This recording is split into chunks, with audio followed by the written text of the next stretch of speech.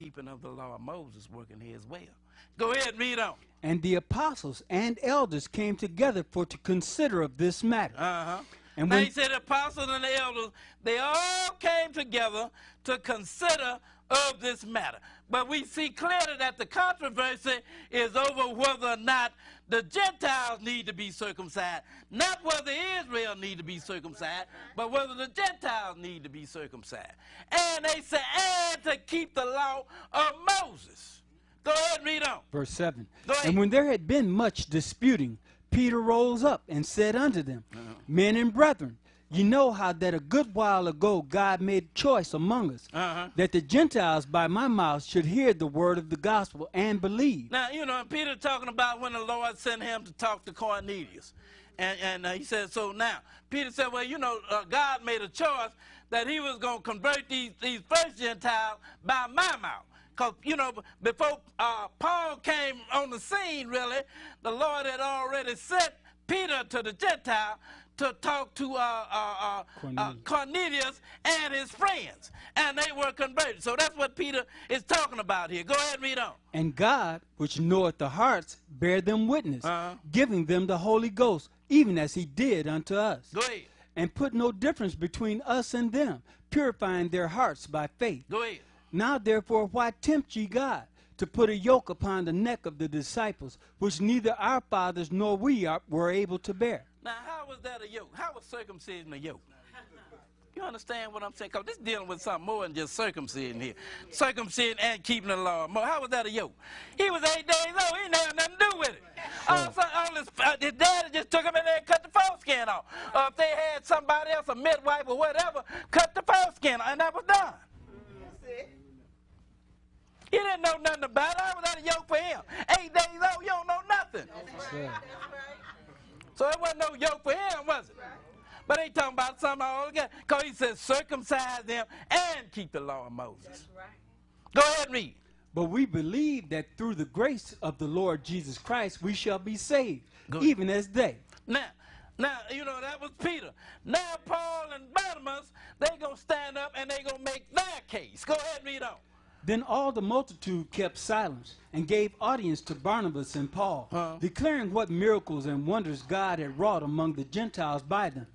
And after they had held their peace, James answered, saying, Men and brethren, hearken unto me. Go ahead. Simeon had declared how God at the first did visit the Gentiles to take out of them a people for his name. And to this agree the words of the prophets as it is written. Now he said, Simon, what he's talking about Peter here, he said he had declared how God at the first did visit the Gentiles by taking out a people, a name for himself. Go ahead and read on. After this I will return and will build again the tabernacle of David. Now he said, and to this agree the words of the prophets as it is written. Now he is quoting here from Amos the 9th chapter. But Amos the 9th chapter ain't said nothing about no circumcision. All it said anything about was he had called some Gentiles. You understand what I'm saying? So this wasn't really about no Gentiles being circumcised here. It was merely about, the scripture that he was quoting was merely about some Gentiles being called. That was all that it was. Go ahead and read on. Which is fallen down, and I will build again the ruins thereof, and I will set it up. Go ahead and read. That the residue of men might seek after the Lord, and all the Gentiles upon whom my name is called, saith the Lord, who doeth all these things. He said what he said, and all the Gentiles upon whom my name is called doeth all of these things. Go ahead and read on. Known unto God are all his works from the beginning of the world. Wherefore my sentence is... Wait, he didn't say wherefore the scripture. And there was plenty of scripture. That's right.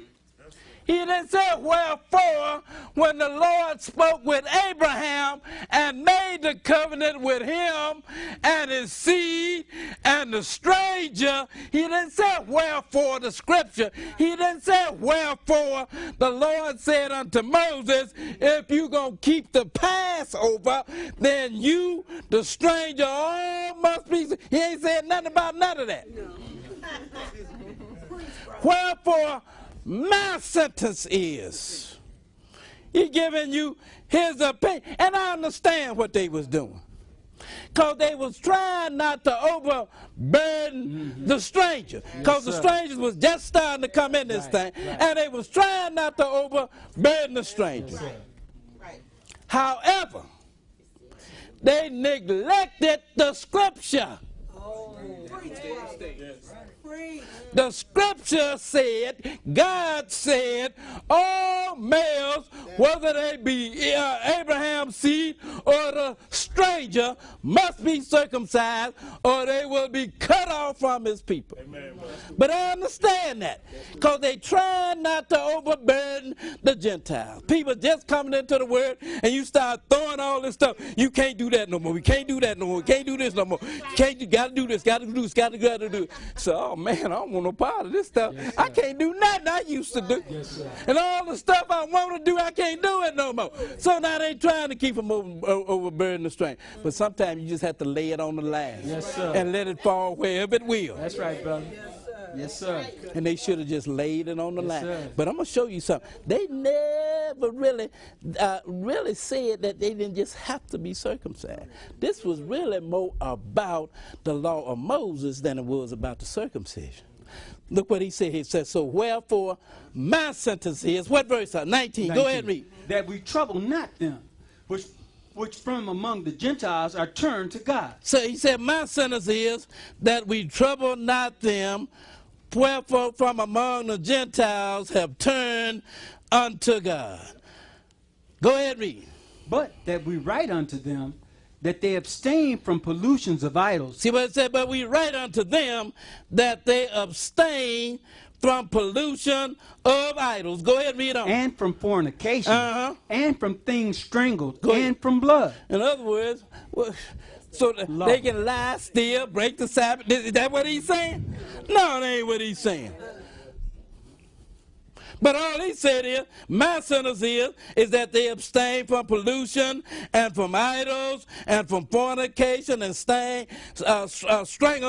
for blood. Go ahead and read on. For Moses of old time hath in every city them that preach him, being read in the synagogues every Sabbath day. Now, let's go. We coming back here in a minute, but let's go to Acts chapter 21. And we're going to pick it up at verse 17. Acts chapter 21, and we're going to pick it up at verse 17. Because this whole thing, people, it was more about keeping the law of Moses. You know, all of them sacrifices and rituals, all of that stuff that they had to do. It wasn't really about circumcision.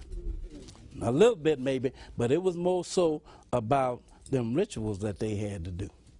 Show you something here. Start reading at Acts 21, and we'll pick it up at verse 17. 21 and 17. Go ahead and read, bro. And when we were come to Jerusalem, the brethren received us gladly.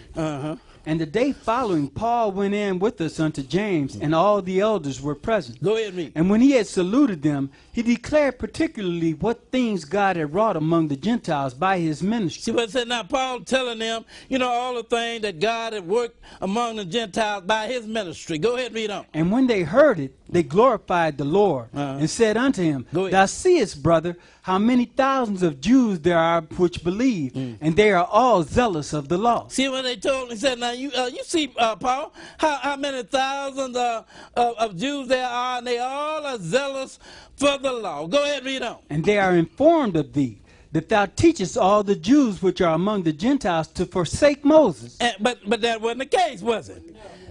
He didn't never say Israel didn't have to be circumcised. But this is the story that came up. Say, you know, we've been informed that you are teaching all the Jews that are among the Gentiles to forsake the law of Moses. This is what we've been told. Now, this is what I want you to do, Paul. Go ahead and read on. Saying that they ought not to circumcise their children, neither to walk after the customs. See what I'm saying? Saying that they ought not to say, but Paul never said that to the Jews, did he? But that's what he's being accused of here. But he says, saying thou ought not to circumcise thy children, and neither to walk after the customs of Moses. Go ahead and read on. What is it therefore? The multitude must needs come together, for they will hear that thou art come. Now he said, this is what you need to do. He said, because you know we got Israel around here, and they're going to hear that you showed up. Now this is what I want you to do, Paul. Go ahead and read on. Do therefore this that we say to thee. For we have 4 men which have a vow on them, them take, and purify thyself with them. Now he said, you got 4 men that got violent. They were still dealing with that stuff. You go back in Numbers 6 chapter, you read when you did a vow, then you wasn't supposed to drink no wine and all of that kind of stuff. And then, if you broke the vow, then you had to go and shave your head and all of that stuff. So, you had some that was still trying to deal in that, even though that was all done away with when Jesus died on the cross.